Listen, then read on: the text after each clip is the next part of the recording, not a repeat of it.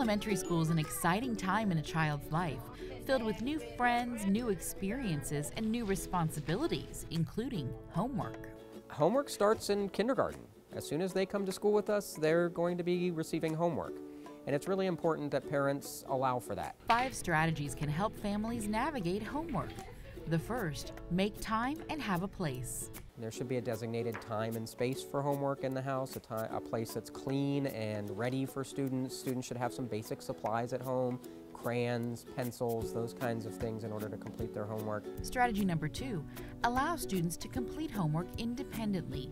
Guide and assist without giving them the answers. Let the students struggle. It's what we call a productive struggle. Students have to experience not succeeding immediately at things. It's part of growing as a learner.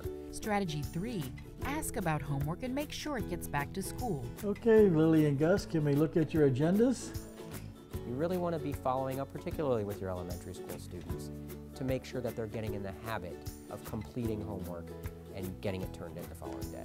Strategy 4, remember homework is a shared responsibility between the teacher, the parent, and the student. It's a gradual release kind of process. You set up the time, you set up the expectation, you ask questions to follow up with your student, but you let your student do their part as well. A final strategy for homework in elementary school, maintain a growth mindset and ensure students are showing progress no matter where they start academically. And this actually with my own children was something that I really had to learn.